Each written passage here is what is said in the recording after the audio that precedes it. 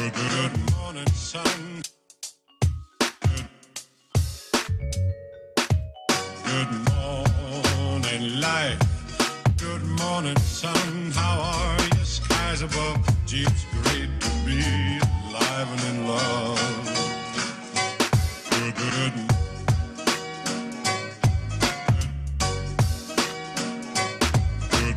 morning, sun.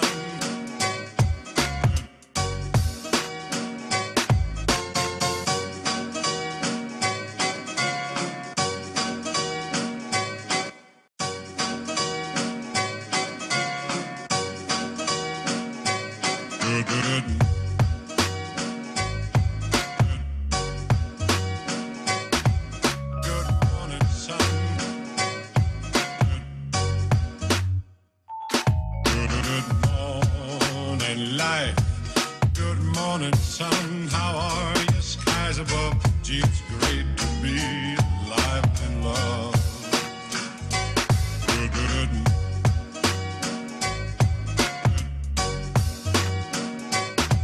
Good morning, sun.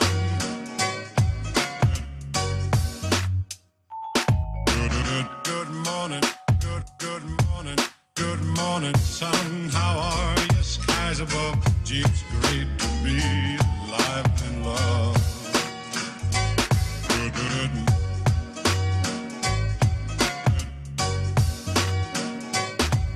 Good morning, sun.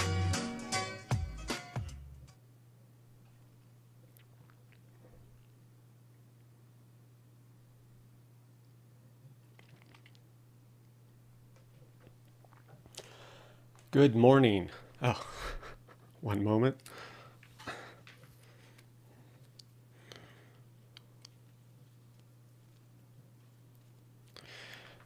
Too many things to remember here. Okay. Good morning. So, after a prior video, I was asked to share some of the Docker commands that I use to work with Business Central containers. And I was planning on doing that at some point, but since I was asked, I thought I'd move that up. And let's just jump into it. So just to recap, if you're familiar with Business Central, you probably heard that you can use Docker to download and work with Business Central containers and images, base images. And so in order to do that, you need to have some familiarity with PowerShell because that's where the commands are issued. And then you'll need to learn some basic commands. And I knew nothing about PowerShell. I was familiar with it, but had never used it. And I knew nothing, absolutely nothing about Docker. And it's been a very long journey, but I finally have Docker working on 2 different machines, and it's pretty stable, works well. And I've slowly just Googled the commands for Docker to figure out what I needed to use in order to manage my environment. So it's not difficult, but it's like learning another language with its cryptic little quirks and figuring out what commands you need to use. So with that, let me move over to my monitor here. Okay. Let me just verify all the streams are working.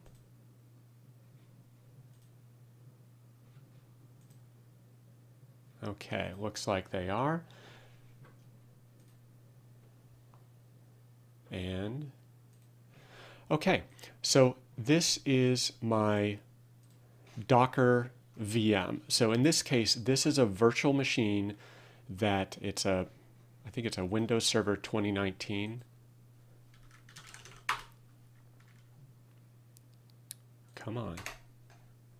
Yeah, Windows Server 2019, version 1809. And back in the day, this was pretty important because older versions of Windows didn't have the Hyper-V or whatever infrastructure or components were necessary to run Docker smoothly with Windows. So this is Windows Server 1809 or higher, or Windows 10 1809 or higher. So you can run this on Windows 10. You just need to have 1809 or higher, essentially the latest version of Windows, in order for things to work smoothly. Prior to that, you could be spending a whole lot of time and have a whole lot of headaches based on my limited experience. So in this case, this is actually a VM running on a Hyper-V server. Now, I previously tried running Docker on older hardware, older versions of Windows. It just wasn't pretty. I also tried it on my laptop. It technically worked, but just consumed all of my RAM and made my laptop unusable. So I have a dedicated physical server to run Docker. After I figured out how to do that and that ran well, I was able to just cautiously set up a new VM and run Docker, and that's what I've been using most of the time. It's just more convenient to have that VM rather than firing up the physical server and having that extra machine running. So this is just a VM, and I don't know how much RAM I have assigned to this, but yeah, it looks like 12 gigs, something like that, is available. 9 is used. So you'll want a fair amount of memory, ideally at least 16 gigs to play around with this. Probably run it with less, but as you can see, it's using a healthy amount of RAM. So with that, I have some Docker commands, which I will post somewhere. I'll probably create a blog post that shares this file and lists them. There's nothing particularly valuable in this file other than everything is just collected in one place for you. But I'll just try to quickly run down some of the commands. So once I'm in my server, I use either the standard PowerShell window, or if I have a script that I want to run with multiple lines like nav container helper or something like that, I will use PowerShell ISE. And so here I can open, like create a BC sandbox, and it just has all the commands in one place. But since I'm working with just the individual Docker commands here, I'll just use the standard PowerShell window. So the first thing I wanted to know was, okay, how do I see what containers I have running on my system? And that's pretty simple. Docker PS. And you'll notice there's some like Unix or Linux throwbacks and references here. But so Docker PS will show you a list of PowerShell, of your Docker containers that are running. Now, if you have your typically sized PowerShell window, it'll look like this. And it wraps and it's a little hard to read. So you can make it wider and everything is on one line. It's a really long line, but here I can see my container ID and I go across and I see that it is up 2 days and healthy and the name is test. Great. So this is your name. Ooh, I just lost power during a live stream.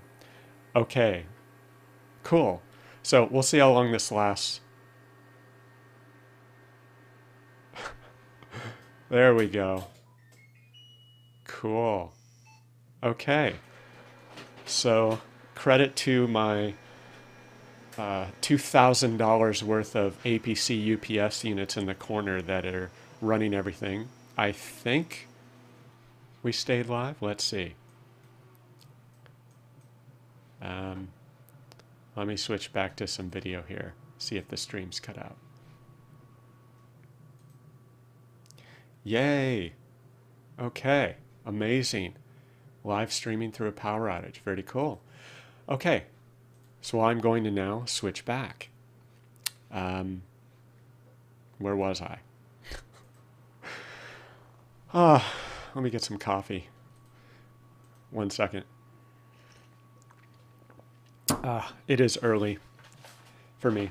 So this morning, I am drinking Stumptown, and this was actually recommended as a possible option by a friend, but then Shannon Mullins, a newly minted Business Central MVP, BizApps MVP, she also endorsed Stumptown. So I have tried like 4 or 5 of their blends, and they've all been good. Some are darker, some are lighter, more brighter, but this is kind of, I think this is one of their staples, Hairbender, and it is I'd say it's a slightly darker, stronger flavor, but it's very good. I've liked all of theirs. If you're into coffee, I think it's worth a try. And what's nice is it's available from my local Sprouts grocery store. So I'm able to just pick it up there and don't have to order it online. Anyway, with the power outage and coffee episode behind us. Okay, anyway, so this is your BC container name. And I thought, oh, well, that's how I work with the BC containers. I'll reference this when I want to perform some command. Sometimes that's the case. Sometimes it is not. And I found in most cases, I end up using the container ID.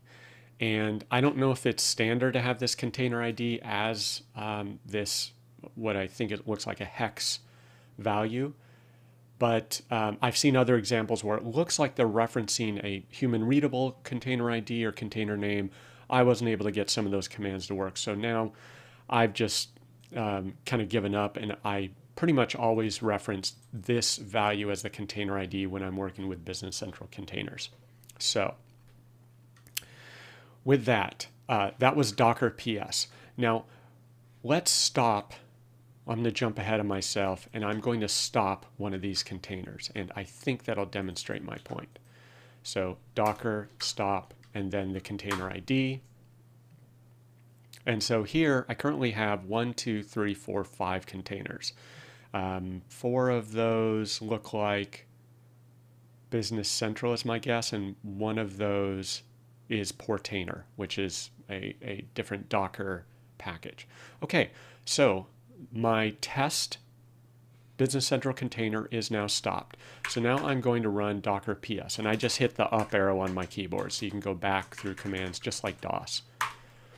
So now I do a Docker PS, and well, wait a minute, what happened to my test container? Well, because it stopped, it doesn't show up under Docker PS anymore. So I had to figure out, well, where's my container? Well, it turns out you have to use Docker PS-A to show all containers, even if they're not running. And there we go. There's my test container back. It exited 51 seconds ago, and we're all good. So you can see it, the non-running containers with Docker PS-A. And then we'll go back to Docker stop. We'll just change that to Docker start. So you're learning about stop and start here, container ID. So Docker start or stop, and press enter. And this does take a few seconds. I just, in my mind, I know the infrastructure is different, but I think of Docker like VMs. I mean, for all intents and purposes, as far as I'm concerned, it's just a VM, but it's called a container, and those containers are based off of images. So now that I have restarted that, I can do just a standard Docker PS, and there, test is back. It's up 23 seconds, and health is starting. Now, there was an issue, I believe, with Docker and Windows. It didn't have to do with BC, but what would happen was after a few days or weeks, or if you tried to stop and restart a BC Docker container, it wouldn't start up. And I forget the error status, but it said, fault or something like that. And Freddie looked into it, and I think the issue was some new change in either Docker or Windows. And they had to issue a fix. I think the fix came out in a Windows update, but I fortunately have not had an issue. I did encounter that issue. I haven't had that issue since. So whatever the issue was, I haven't encountered it. But let's try Docker PS again. Let's see what the status is. Health starting. So it's taking a while. Now, while we're waiting for that, let me see if the Docker image is accessible. So I'm going to launch the Business Central client for that Docker image, and it's just test/BC. While that is launching, let me just check on things. Okay. And if you have any questions while I'm doing this, you can reply or send a message in Periscope, on YouTube, or on Twitch. This is simultaneously streaming to all 3 platforms. So if you submit a message on any one of those three platforms, I should see it in my little Restream chat window, and I should be able to reply. So, okay, so it's not available yet. Let's see if it's still starting up. Okay, so here's a good example. Unhealthy. I'm going to have to go look that up. I don't remember what that means. I don't know if this is the bug or the issue that Docker had with Windows, but let's try one more time. And if I recall correctly, there was a manual workaround to try to get these unhealthy Docker images to start successfully. It sounded a bit involved. I never tried it. I think Freddie has a post on it, or one of the BC MVPs figured out how to do it. I just kind of gave up. I deleted the Docker image and just recreated it. It's just less hassle. But if you stop and restart it, you may encounter the issue again. If you reboot your machine, that causes a restart, you may encounter it again. So I guess it's kind of good. So I hate to do a video on that because hopefully it's temporary and it gets fixed. So this is actually good. So we have an unhealthy container. So let's jump into my Docker commands and see what we can do about that. So Docker RM, this is removing a Docker image, or a Docker container, excuse me. So let's do another Docker PS, see what the status is. Well, it's still unhealthy, so I'm just going to delete this guy. It's not worth fighting over. So I'm going to copy this, and I'm going to type Docker RM space container name, and I'm going to hit enter. So what do I get? I get an error. You cannot remove a running container, whatever this is, stop the container before attempting removal. So generally when you're deleting a container or an image, you need to make sure it's not running or there are no dependencies. So what I'm going to do is do that Docker stop.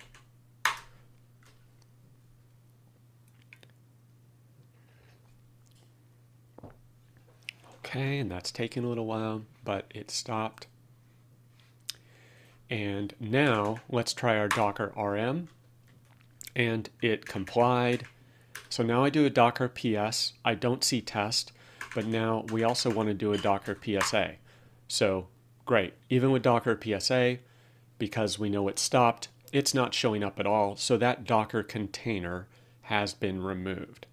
So now sometimes maybe you want to stop all of your running containers. Now, given what we just saw where I couldn't restart the container, I'm not going to run this now because I may kill all of my containers, but this is a script that will stop everything. So it runs the Docker stop command, and then it looks like a, I don't know what you call this in PowerShell terms, but it's like a recursion or a subquery of sorts in SQL terms. So it's running Docker PSAQ. I don't know what the Q is, but grabs your list of Docker containers and then sends them all to the Docker stop command to stop all of those. So that's how you'd stop everything.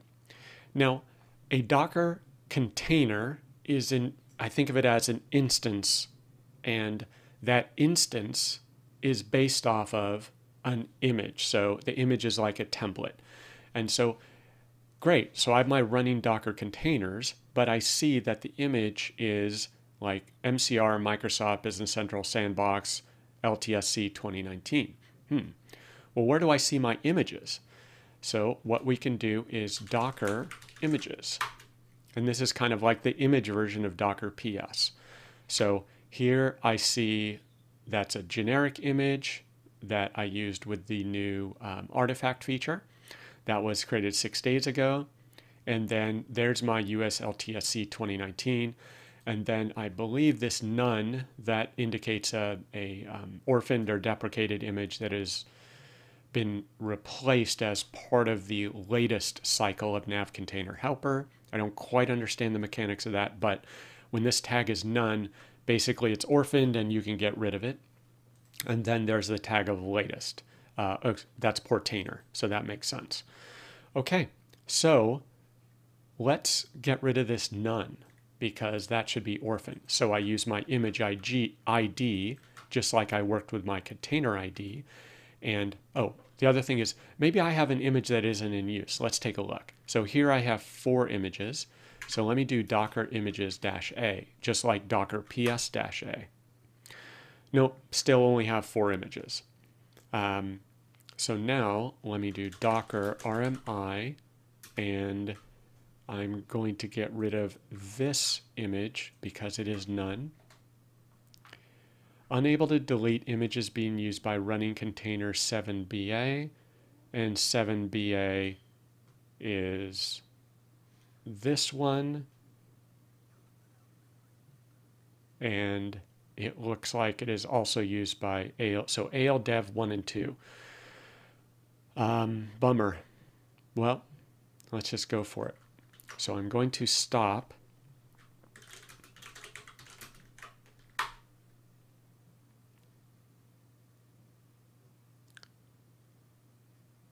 the term, oh, docker stop. It's early.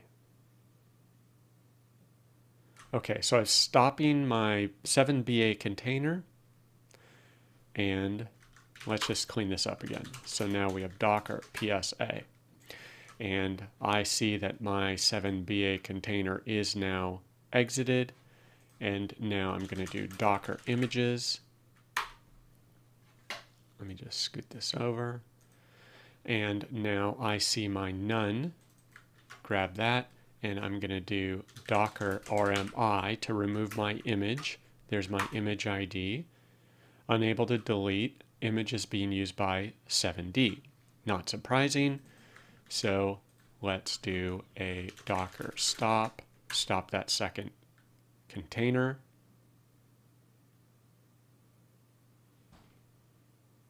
Okay, so now I can try to remove the BE image.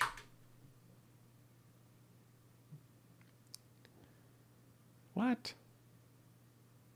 Oh, okay, so even though I stopped,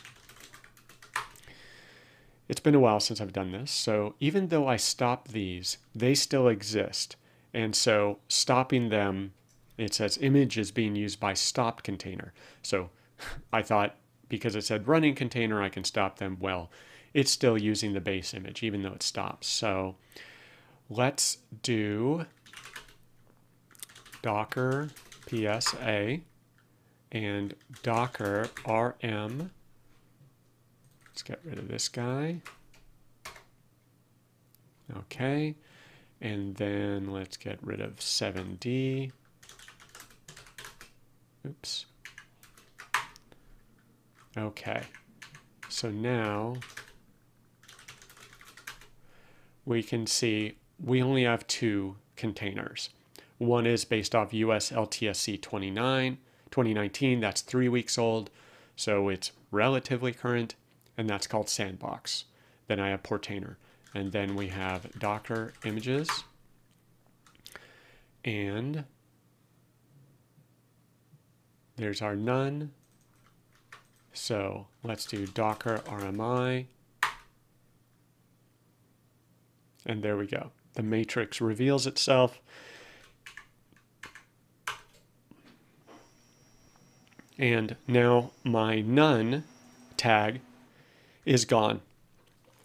One more thing. I previously mentioned that I wasn't able to find a good way, or I haven't yet figured out or bothered to find a way to use the container names in Docker commands, and I've just given up and just used the container ID. Well, I've also seen some references that you can apparently use the Docker image tag in order to manage your images. And I think I tried it or looked into it, but basically I just go back to the ID. It's not as readable, but in the case of these image IDs, I know they're unique and they're just much easier to work with. So there is that.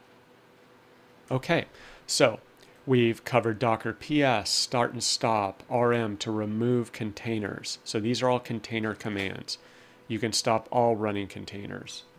And then we have our images, or image commands, Docker images, or images slash dash A, RMI to remove an image based on the ID. And this might be what I was referring to, repository : tag. So you could reference the repository name and the tag name in lieu of an ID. But if I'm going to that much trouble, it's like, whatever. With these repository names and tag names, it's just easier for me to reference the image ID. I've seen examples in other environments where they have much, I guess more typical corporate Docker environments. They have much simpler repository and tag names, and it might make sense to do that. But in the BC Docker container world, I think the image ID and the container ID is just simpler to deal with. It's short, easy to copy. Okay, so those are the base Docker commands that I've used. And then we move on to nav container helper. Now, one thing you'll learn quickly is that sometimes you'll be running an old version of nav container helper and it's not working the way you want. There's something that's acting strange, and it is because you are intentionally or unintentionally or unknowingly using an old version of nav container helper. And this has happened to me at least twice now. And one quirk of PowerShell is if you keep refreshing or downloading the latest version of a module, it will retain all the prior versions and you will not realize it. So down here, you could have multiple versions of nav container helper. And I think in my prior video, I showed that I had 0700 and the latest version is 0709. Even after I installed 0709, the original 0700 was retained. What will happen is you can issue a PowerShell command and PowerShell will arbitrarily choose which version of a module to use. And I read an article on it, but it was very strange in terms of how it decided which version to use. So I was running a PowerShell script for nav container helper. It was hitting the old version and the results were very strange. It was an error message that didn't make any sense. And turns out that I had to delete those older versions. You can probably reference and specify which version of a module you want to use, but I don't need those older versions. I don't care, so I just had to delete them. So this is what you can use to, this is one way to update nav container helper, install and import. There is also an update command, but I don't think I've used it, and a post on Twitter, I think by Daniel, indicated that when he used it, it didn't work. So it didn't update the existing version and like replace the old version. He still has to remove it. So I believe this is the script that he shared on Twitter. Remove old versions of nav container helper. So module name, nav container helper, latest, get installed module, module name, and then you can uninstall the older modules. So let me just see what's on my calendar this morning that I'm not missing anything. One moment. Good morning, Christoph. Okay. And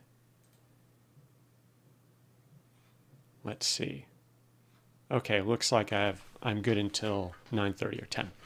Okay, so back to Docker. So you want to check to make sure that you have the latest version of nav container helper, and you will want to remove old versions. So you'll go in here, check, and you'll clean them out. You can make this part of your regular scripts when you're using it, but just be aware that that will bite you and you will spend many minutes scratching your head trying to figure out what's going on.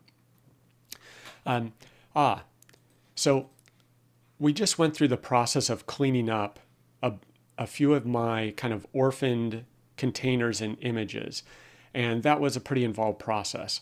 So this was also shared on Twitter And I believe, gosh, I can't remember who shared this, but he has a blog post on this, that this is a command you can use to clean up those orphaned containers and images, or at least the images.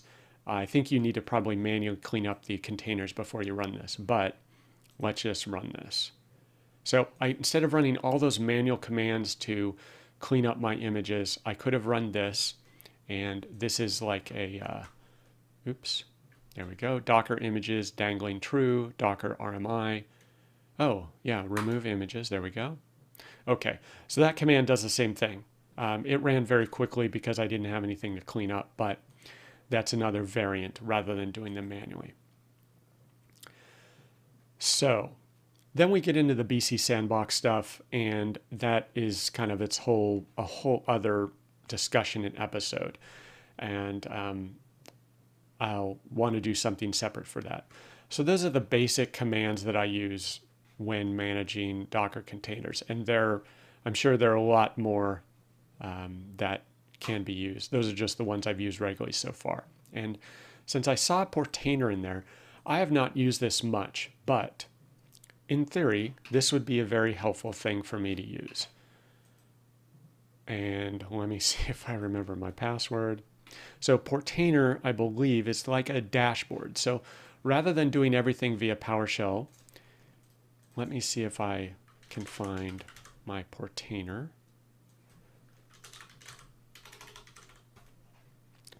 Docker Portainer. Okay.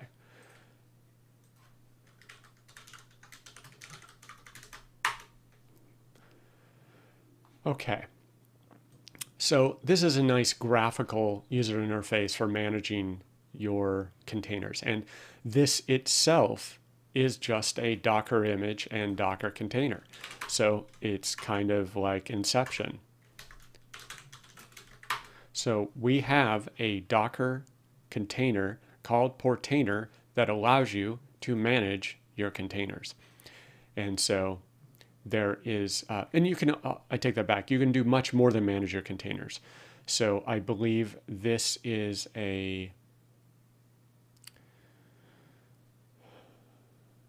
gosh, it's been so long since I set this up. I haven't really spent much time in here, but we have an endpoint. Yeah, I'm not really using it. I think I looked into this to see if I could better manage the network that Docker used, but obviously I have not used it. So this is my endpoint. I have 3 images, and that's the same thing I saw in PowerShell. So there's my US LTSC 2019, and there is the generic image based on the artifact container, and there's Portainer. And I can drill into this. It tells me the size. It's kind of cool. It's more info than I've previously received, and there's a lot going on there. Okay. That's my images. I have 2 networks, and I think that's what I was playing with. I was trying to do, or looking into doing, the NAT network to make them accessible outside of this VM. And I know there's a way to do it. I just haven't figured out how to do it. And here are my containers, and they're both healthy and running. So this might be a place to try and deal with those unhealthy containers. Maybe I can try a stop and restart here. Rather than delete them. I'll have to look into that. So there's an entire universe of Docker. I haven't even scratched the surface. I'm very much a novice. But that is a list of some of the just basic commands that I, as a clueless person, have figured out that I need to use on a regular basis. I do not remember these. I just don't use them frequently enough. So this is actually copied from a OneNote page that I maintain, and I've just copied it to the server for convenience here. So if you know Docker PS, start and stop, RM, and your Docker image commands, that's half the battle. And then from there, you can do the more specific things that you need to do for your particular use case. So with that, I am going to wrap this up, and feel free to ask me questions on Twitter. Let's see, where is that? So I'm on Twitter at Steve Endo. These videos are on Periscope, which is convenient for mobile, but if you're on a desktop or laptop, you can go to my YouTube channel or Twitch. The full videos are on YouTube at youtube.com/SteveEndo, and also twitch.tv/SteveEndo. But with that, have a good day and enjoy.